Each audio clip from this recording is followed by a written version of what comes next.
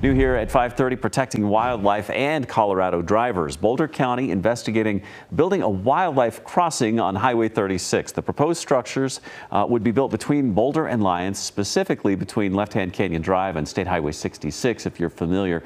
This section of road was rated in the top 5% of wildlife vehicle collisions in the county.